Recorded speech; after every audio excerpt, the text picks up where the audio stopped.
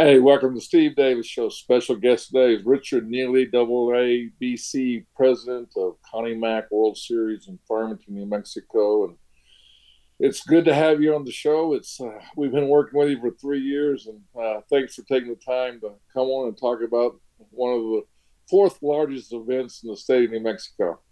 Hey, thanks, Steve. I appreciate it very much. Uh, First of all, let's start. When does this start? Actually, the activities have already kind of kicked off. We start off with our annual banquet dinner next Monday night. Teams arrive on Thursday of next week. Friday morning, Thursday, they arrive. There's a hamburger fry. They meet their foster parents. Coaches are happy at that point. They get to turn kids over to someone else and enjoy themselves. Then Friday morning, coaches meeting, parade, and we start pool play that afternoon with 2 games at 3 facilities on Friday. Saturday, 4 games, 3 facilities. Then bracket play starts Sunday night and runs through the following Saturday. And that, basically ProView is going to be streaming about anywhere between, I think, 23 and 25 games. And there'll be, be able, you can go to the website and look at how to get online and figure all that out, and how you can pay. And if you're not there, you can be able to watch it on ProView. It's also going to be on Comcast Channel 26. Some of the games, I think, we've got a minimum of 1 game per day, and I haven't finished with the final product with all of them yet, but we're going to get as many games as we can that week on Channel 26. So you're going to get statewide coverage. You're going to have the internet, and then also you have CBS. Well, what a great week! Absolutely, looking forward to it. Uh, this event's been going on for almost 59 years at Connie Mack. I correct, 4 years before Farmington got it. Yeah, 4 years before that was in Springfield, Illinois, and kind of an interesting story. The year in 1964, Farmington held a regional tournament to qualifying to go to the World Series in Springfield, and the crowds in the gate was way larger than Springfield. So AABC all of a sudden invited Farmington to the annual meeting the following year. And there was a vote to see whether or not to move the World Series, and it was a tie.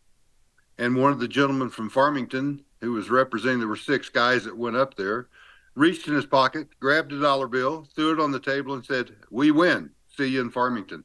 It's history. It's been here ever since. Well, I tell you, the economic impact that it brings to Farmington and the state of New Mexico, it's one of the top. Like I said, it's number 4. And speak on that and what it does for the community of Farmington. Yeah, I mean, we are the 4th largest continual event in New Mexico. We average just over $1 million of direct economic impact to the city of Farmington and the county of San Juan. So obviously, it is the biggest event in Farmington. We're kind of isolated here in the northwest corner, but it's world renowned. As I travel across the United States with AABC and baseball, hardly every time I travel through an airport, I'm stopped if I'm wearing a AABC or a Connie Mack shirt. Someone says, "Farmington, New Mexico, been there, baseball." It's just awesome. And Farmington's known for the Connie Mack World Series, probably the best amateur tournament behind the College World Series in the United States. And I want to touch on one thing: the Neely family. Is one of the greatest names in the state of New Mexico. But talk about your brother real quick, and talk about your football. Though all I remember is football. I'm from Clovis, New Mexico, and all we heard about was how Farmington, the Neelys took over in football, and he had quite a dynasty when y'all played. Well, there are 4 boys. I'm the baby and the runt of the family. 2 oldest brothers ended up playing basketball at UNM.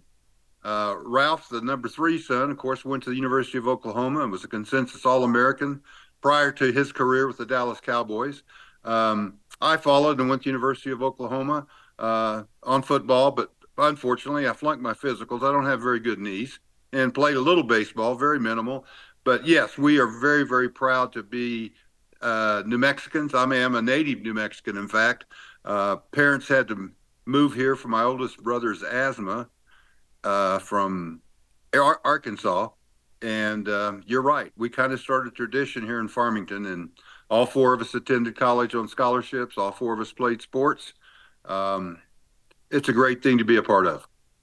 Well, I just want to let you know, I got to bring this in and get a little humor on this thing, but I know why your brother made All-American, because he played against Marty Watts. Okay, so I just want to let you know, Marty Watts made him an All-American. So I just wanted you to be aware of that. Boy, that's why he has such a shiny head. There we go. But anyway, well, back to the Connie Mack. I mean, something that's, I think, I got to know you over the last 3 or 4 years. And the thing that's impressive with this Connie Mack is, talk about the community, the families, how the players come and stay with the family. I don't think there's any tournament ran like this in the United States. And correct me if I'm wrong with that. Well, there's the Babe Ruth World Series has followed us and started their family foster family program. But you're exactly correct. The foster family program's approximately 100 families each year meet the kids when they arrive on the bus from Albuquerque. They immediately go to their home and they are adopted. And it's been around since about 1975. And obviously, we couldn't hold this World Series for the cost and the things we do. I mean, reserve seats, you're still paying less than $2 a game to watch baseball. But if we had to put them in motels, it would be hundreds of thousands of dollars. And the foster parents cannot say enough about them. Go back over the years, I mean, we've had over 350 participants in the Connie Mack World Series that reached the major league level. And those all stayed in foster homes. And most of them still stay in contact with their foster parents, which is awesome. I mean, I can tell you stories of a guy sending tickets, flying them into New York. He sent a limousine, picked them up, played the game, went out to eat, put them back on a plane, sent them home.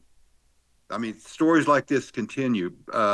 Birth announcements, wedding announcements. One of the number 19 draft pick just in the draft the other day played here with the Enid Majors 3 years ago, Carson Bench. And he's already got a video game out about him. So he sent it to his foster parents already. Well, it's also the number of pro players that you've got. I know Ken Griffey Jr. is one of the biggest names. All I hear is, in the legislative was that he's been a big impact on the state of New Mexico just with the people that he's met. And you just can't put a price tag or put a deal of how many great pro athletes have played here. Well, as I said, I think where the last count was 358 players played in the Connie Mack in Farmington, reached the major league level. We don't track minor league, small A, triple A, and so forth. There's too many. We can't. So we definitely have the largest number of participants that reach major league level of any amateur baseball organization. I'll tell you what, we're going to go to the Evergreen top 10 plays of the week, and then we're going to come back and talk more Connie Mack World Series and all the good things that you're doing up in Farmington. All right.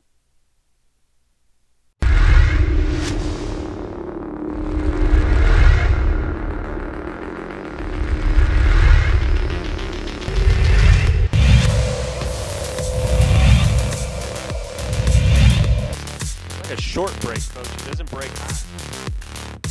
Cash cuts it. That one. It's popped up towards left field. And that one is gone. J.J. Utash. J.J. Utash says, we're not done.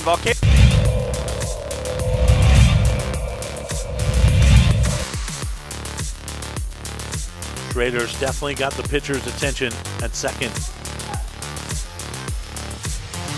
Want to limit that lead for him there. That's hit right back up the box where it came from. It's through.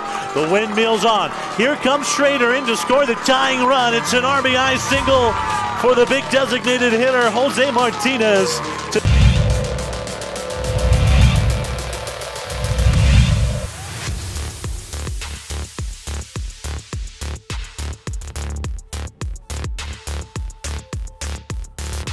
There goes Madrid in lane 4. He's got Gomez in lane 3 right behind him. And check out lane 8. Here goes Jaron Johnson from Dulce. Down goes Madrid on the final hurdle. We're going to have to go to the tape. It looks like Johnson. Here comes a 3-2 pitch from Tatum Widener. Got him! Strikeout number 8 of the day for Widener, and it ends the home half of the 6th. It's 8-3 Eagles.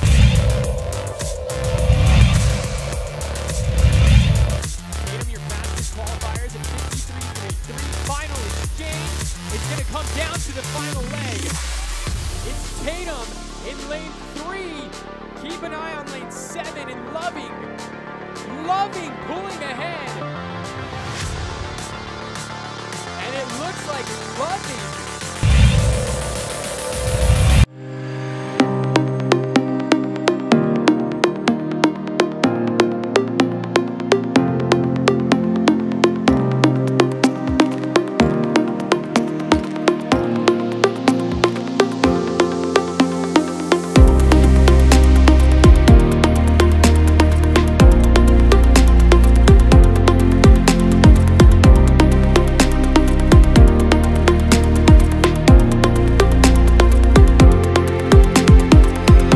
Take the chance and explore. Trek it up. Discover. Step on it. Tame waves. Cast a line. Connect. Go for it. Cool off. Plan your chance encounter with Farmington, New Mexico. Learn more at farmingtonnm.org.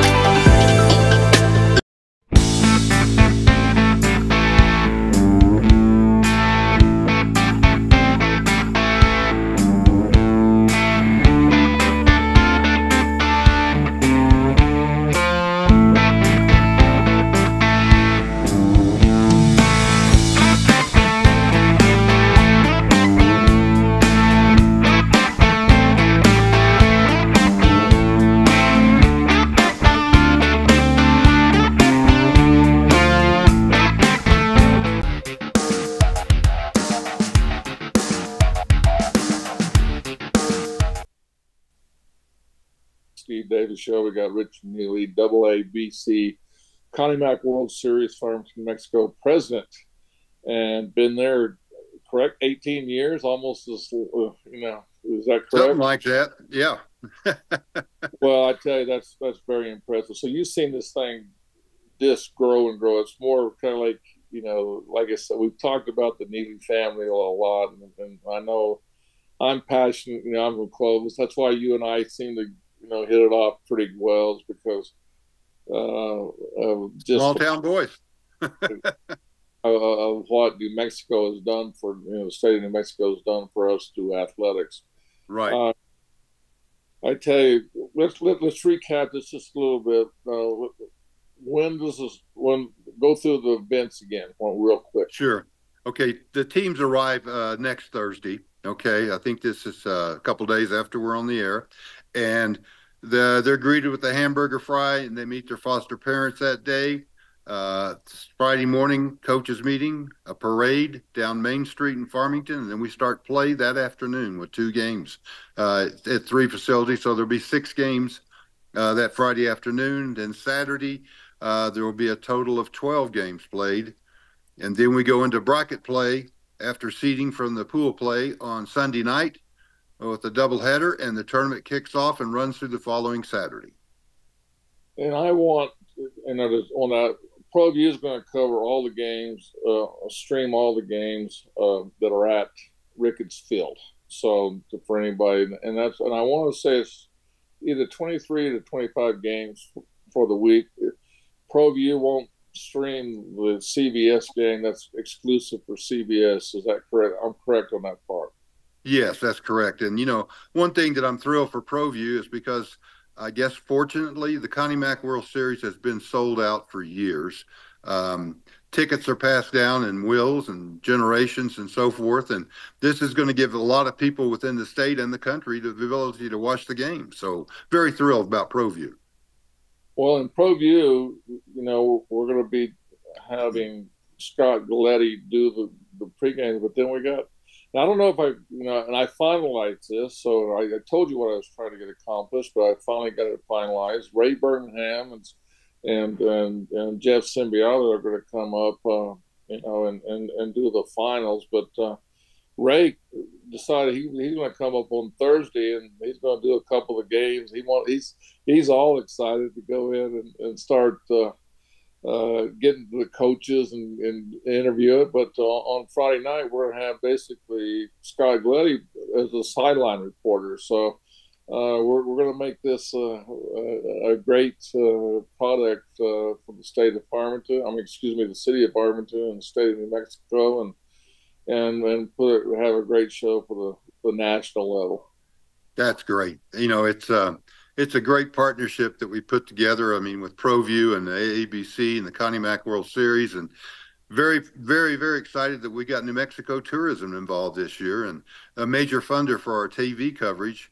So obviously it'll keep this event going, get it out to a lot more people across the country, be great for New Mexico, great for Farmington, and just look forward to this thing kicking off, because the last couple of years, if you like baseball, you couldn't have asked for better games. One was won in the bottom of the 7th championship, and then last year it was won in the bottom of the 9th with a walk-off. So fabulous one-run baseball championship games, and it's great for the fans, great for everybody.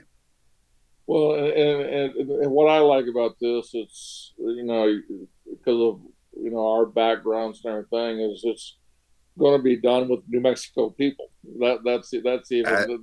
That's even great. With you can't beat Ray Birmingham. Ray Birmingham is well known in the college circles, but he's also well known in the pro circles. So the kids are going to get a great professional. And then with Jeff Symbiota, he's the broadcaster of the year for the state of New Mexico for 4 years straight. And then Scott Galletti, he got just award almost 2 weeks ago for being one of the top broadcasters in the state. I know he's going to beat me up. I don't know exactly what that award was. It's a great honor that we've got great announcers that represent the state of New Mexico with a lot of pride. And exactly. In fact, I'm on the board of directors of USA Baseball, and of course, Ray's a former coach for USA Baseball. So it's always good to get a couple New Mexicans involved with National Baseball. Well, I tell you what, he's already excited, and he's just, when I just talked to him, he's been out of town. I just talked to him on Monday, and he goes, well, I said, well, there's, some semifinal games probably on Friday. And he goes, Steve, really, I want to come up a day early. I want to, hang out with the coaches and the players and, go in. And that just, here's a guy that doesn't have to do that. He just wanted to, be part of what the Connie, he's never been really a big part of the Connie Mack, and he just wants to give back in that deal. You got to be proud of that. Very much so. In fact, when Ray took over at UNM, he immediately came to the Connie Mack World Series. And I remember talking with him, and he goes, why are we missing all these kids in New Mexico? And it was real simple. I said, Ray, you're the first coach that's been here in like 15 years, so welcome. And I tell you, you speak on that behalf, okay? it's amazing how it's one of the biggest kept secret. It's not getting a secret anymore. Over the last 3 years, we've done a great job of promoting it, but how many a lot of people don't realize, one, how big the tournament is, and I want to get to another point after I speak on this, but is the teams that come in and speak on that behalf right now on the team. Sure. This is a major tournament that people look forward to playing. And a key thing about it, first of all, throughout the week, we'll run just under 100,000 people through the stands. And I talk to college coaches throughout the year, and a lot of their recruits and their commitments are here going to be playing. And the first thing they always tell me is, it's great to have a high school kid that's played in front of 100, 200 people, maybe 1,000 people to state tournament. But he says, I get to see him play in an environment where there's 6,000 to 8,000 screaming fans. And, it puts a little pressure on them, and I want to see how they can react. And this is from some top D1 colleges across the country. They want their kids playing in the Connie Mack World Series. Well, let's speak on one thing, is you have a local team, so you get a local environment. Okay, speak on that. And then if I'm correct, then there's and I could be wrong, I don't want to say this, but there's other teams in the state that have qualified to be in the tournament. Yeah, well, we have a host team each year, which is made up of local participants here in Farmington. They'll have a half a dozen import players that play with them. Then there are 11 other teams that have qualified. Unfortunately, this year, ABA, Albuquerque Baseball Academy, made a run at 2 different events and finished in the top 4 in both of them, but couldn't quite get to that championship game. The unique thing about this is everybody looks at me like, this year we have 6 teams from Texas. And they say, why so many? And I said, well, they go play in our events. You got to qualify. You got to win to get here. And they do it. And there's just a heck of a lot of baseball players in Texas. New Mexico, a couple million people. I mean, my gosh, that's just one little town in Texas.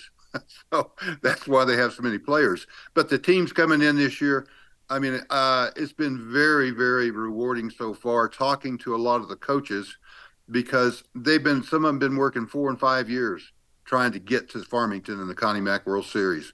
A team coming in from northern Louisiana, that gentleman's been working 4 years, I know, trying to get here.